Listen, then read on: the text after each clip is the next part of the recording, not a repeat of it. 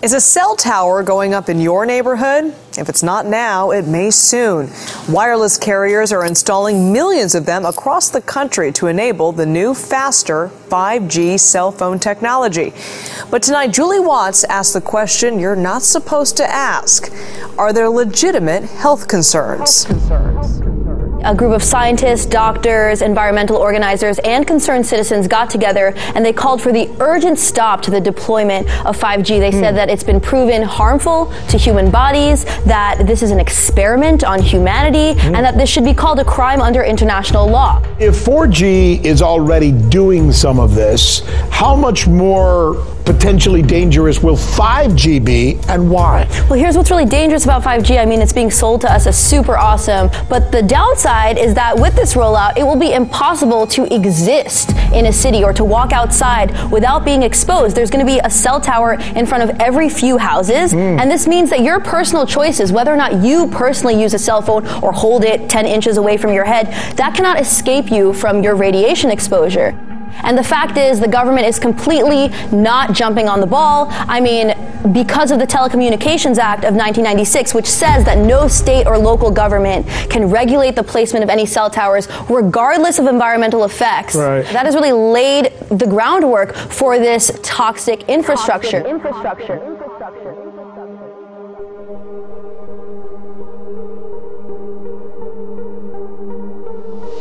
Kelly Prime's son Kyle was just 10 years old when he was diagnosed with kidney cancer in 2016. 5 months later, Kyle's friend and classmate Mason Ferrulli developed brain cancer. 14 hours to get the tumor out, and he had 5 weeks of inpatient rehabilitation. He had to learn to walk, talk, eat, everything all over again. 2 more kids at the school were diagnosed this year. At what point are you saying, we ought to take a close look at the school here? The moment that I found out that Mason had been diagnosed. Whenever you hear of cases of cancer in a child, obviously that itself is alarming. When there's several cases in one school, that's even more alarming. Do you believe the oncologists who say cell towers can't cause cancer? I believe that everybody wants to believe our government. I've looked into his eyes and I've looked at the fear that he has as a 9-year-old facing something, asking me, Mom, am I going to die? It would push you to fight as well. It would push any parent to fight. I won't stop until it's done, until that thing is gone. 5G is a weapon. It's used by the military. Do you know these 5G millimeter wave technologies are used to scatter crowds? You know, they drive up in this technology when they want to scatter a cloud, and they put out these frequencies, and people scatter because they get the feeling their skin is on fire.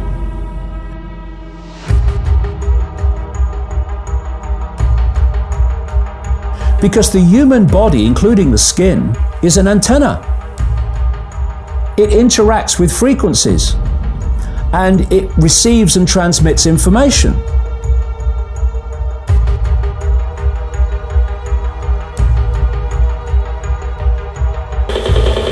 These are extremely dangerous readings of radio frequency radiation going through my body. There are going to be boxes broadcasting 5G, this weapon, down every street, all over the world. You're talking phenomenal numbers of these boxes.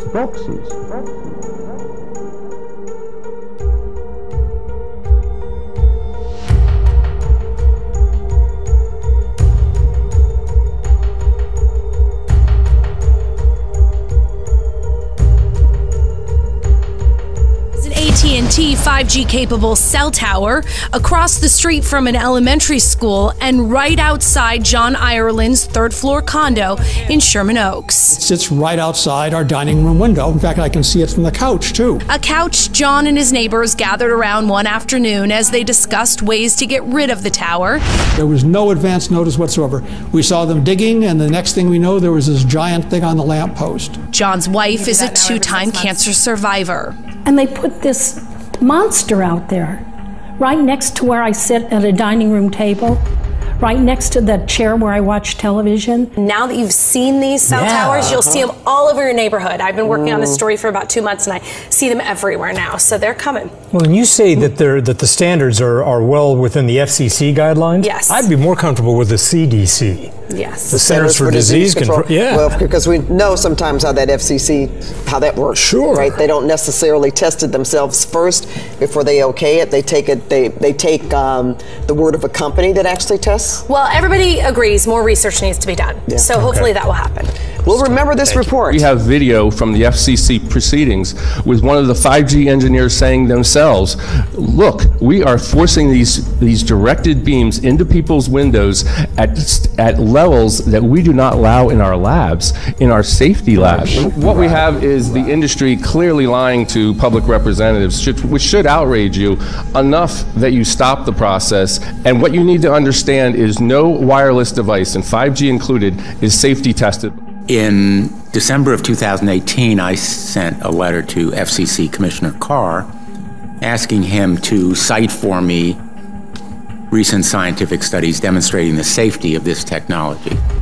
What research has been done, where has it been published and compiled. He has essentially failed to do so. No, I'm not aware of any. So there really is no research ongoing. We're kind of flying blind here, so far as health and safety is concerned.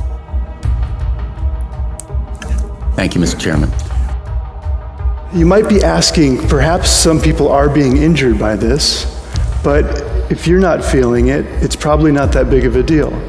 And I think that's a very common experience. But it's not as simple as saying that just a few unfortunate people are being affected by this. Because what the science shows is that we're all affected on some level, whether we can feel it or not. So to think that we could put an exponential amount of microwave radiation into our environment and not feel effects is simply false. Right. And it's not just headaches and insomnia. It's much more serious things, such as infertility, DNA damage, and eventually cancer. Across the street is the cell phone tower. All right, so I'm in line of sight of the cell phone tower right here. And you can see I have the meter set to peak. And I'm getting peak readings. It almost overloads the meter. When it goes to 1, that's an overload. So we're at roughly 1,500 to 2,000 microwatts per square meter. And you can see the radio frequency meters pointing right at the cell phone tower. Now, watch what happens when I walk in back of the bank building. So now the cell phone tower is being blocked by the building, but I'm still picking up 50 to 75 microwatts per square meter, and the radio frequency radiation is not going around the building, it's going through the building. And this is my concern for people who work inside this building. I'm standing behind solid brick walls here, and I'm still picking up 60 to 80 microwatts per square meter. Biological effects are said to start at 3.4 to 6 microwatts per square meter. 5G will be as much as 100 times faster than the current 4G cellular networks. The FCC is taking very bold action, probably bolder than they've ever taken before. It's a new frontier to make wireless spectrum available. By next year, the United States is on pace to have more 5G spectrum than any other country in the world. That's a big statement because, as you know, some people got ahead of us. We should have been doing this a long time ago, as advanced as it may be. In addition, last October, I directed the Department of Commerce to develop a national spectrum strategy to free up even more spectrum for economic activity, including 5G. The FCC has also taken action to streamline the permitting process for 5G infrastructure with state and local governments. That's a big deal it takes too long to get permits. We're going to free that situation up, and we're going to put limits, and the local areas are going to listen to us very, very strongly. They have a big incentive to do that. They must now approve new physical infrastructure within 90 days instead of many years. It can sometimes take 3, 4, and 5 years. We're going to put a limit of 90 days. And there is now a cap on the unreasonable fees local governments often charge. They get greedy. They think, hey, we can really take advantage, and it ends up that everybody gets hurt.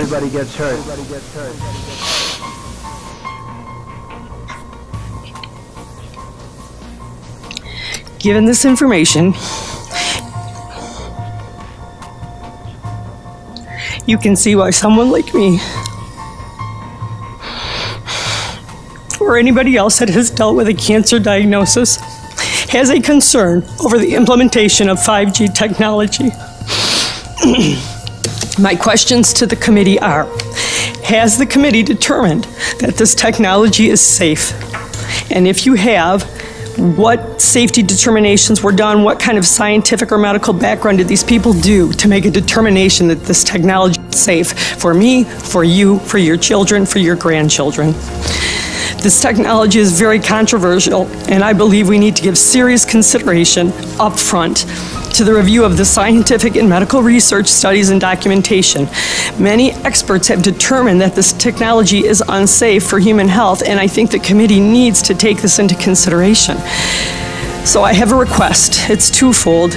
I request that this Energy and Technology Committee please take some time, take a pause, review the testimony of and the documents that are available to people, and the hope is that we will be able to bring some more documentation to you to show you the medical and scientific impacts of this technology. I'm not sure I understand what the rush is to push this through before people have had an opportunity to provide you some information to show you that there is danger to you and your families. My dinner table conversation is, what other countries don't have this technology? Are we going to be leaving our families to just be safe, just be able to live? When I go out of town to stay in a hotel, I have to see how close it is to a cell phone tower, if it has a cell phone tower. Wireless radiation has biological effects, period. This is no longer a subject for debate when you look at PubMed and the peer-reviewed literature. These effects are seen in all life forms: plants, animals, insects, microbes. In humans, we have clear evidence of cancer now. There is no question.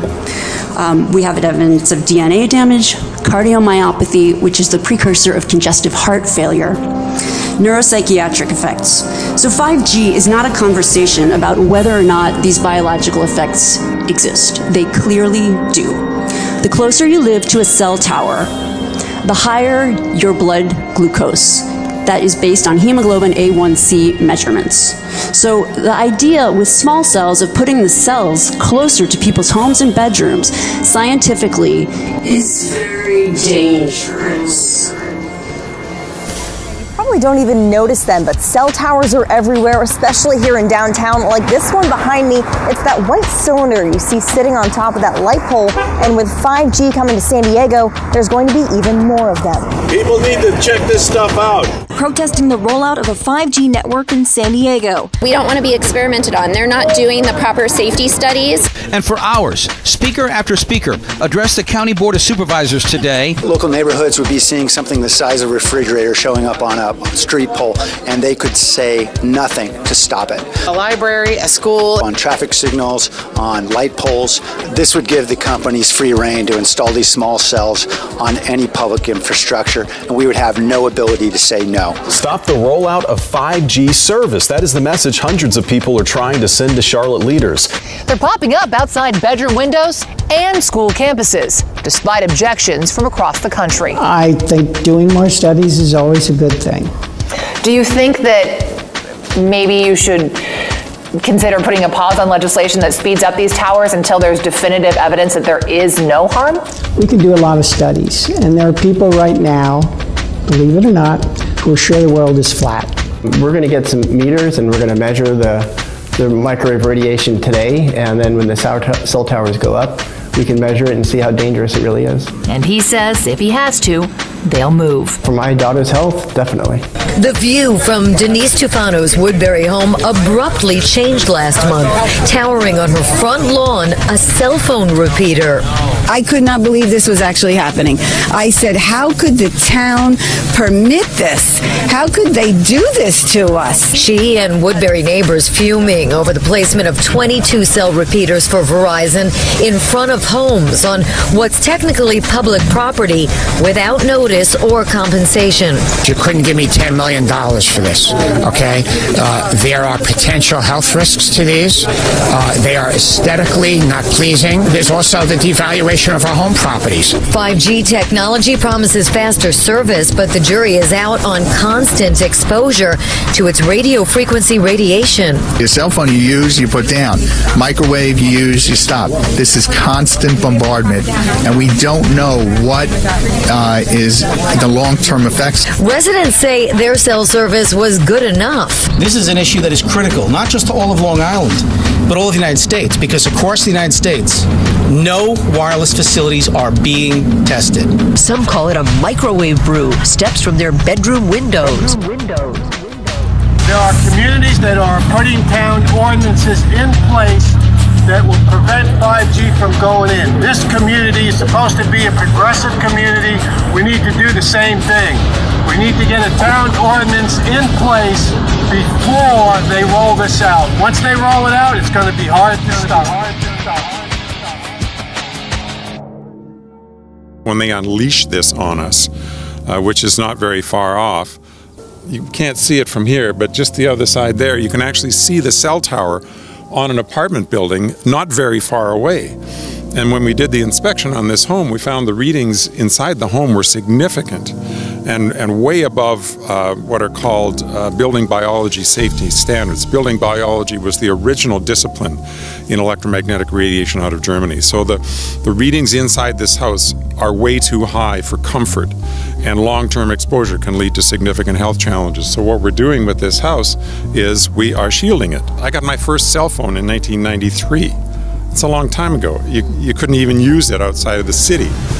Now, coverage is virtually everywhere, and the levels that we're being exposed to have increased dramatically and increase every single month. And so now people think it's normal. The technology has been what I call normalized. If you watch your favorite TV show, everybody's got a smartphone. Everybody's talking on the smartphone. And so it's become normal to people. You go to any big store and every third person is on the phone. You walk downtown and everybody's having a chat, walking down the street. So how could it possibly be dangerous, right? We are here at the Supreme Court because this is an absolute and major injustice that's happening right under our noses. Literally, people have no idea. With the rollout of 5G, we no longer can afford to be quiet. We can no longer afford to be still and not take action. What I ask every person here and every person watching this video is that you wake up and you wake up others. That you take action. We already know that the wireless industry has met with the president and gotten his commitment to facilitate the rollout of 5G small cell transmitters near people's homes. And the lies of the industry are magnificent. I'm sorry, but I don't want to be an emperor. That's not my business. I don't want to rule or conquer anyone. I should like to help everyone if possible. Jew, Gentile, black man, white. We all want to help one another. Human beings are like that. We want to live by each other's happiness, not by each other's misery. We don't want to hate and despise one another. In this world, there's room for everyone, and the good earth is rich and can provide for everyone. The way of life can be free and beautiful, but we have lost the way. Greed has poisoned men's souls, has barricaded the world with hate, has goose-stepped us into misery and bloodshed. More than machinery, we need humanity.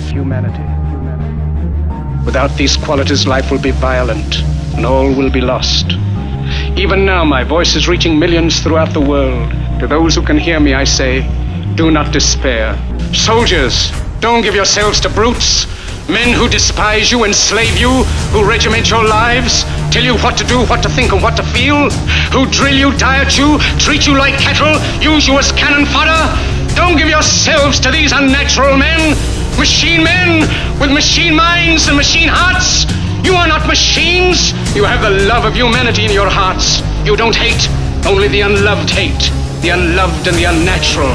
Dictators free themselves, but they enslave the people.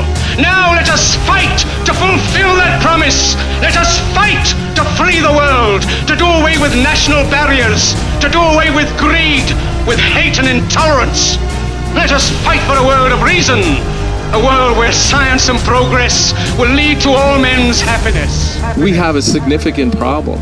It's common sense. We are electromagnetic beings. We conduct. Our cells operate electromagnetically. They repair electromagnetically, they communicate electromagnetically, and we are messing with the basic functioning of our cells. We are microwaving our population.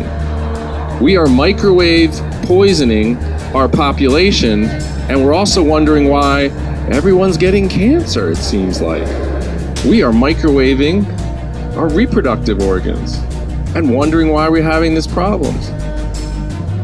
As Daphne Talkover says, we have a failure of common sense.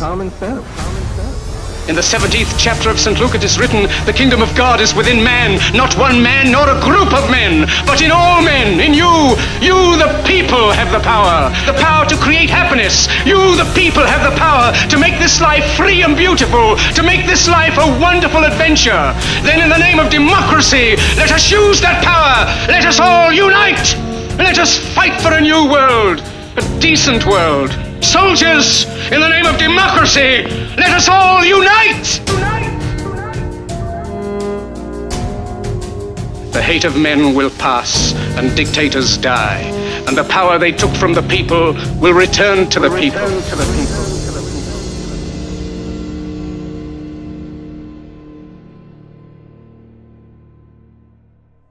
I know you're out there. I can feel you now. I know that you're afraid. You're afraid of us. You're afraid of change. I don't know the future. I didn't come here to tell you how this is going to end. I came here to tell you how it's going to begin.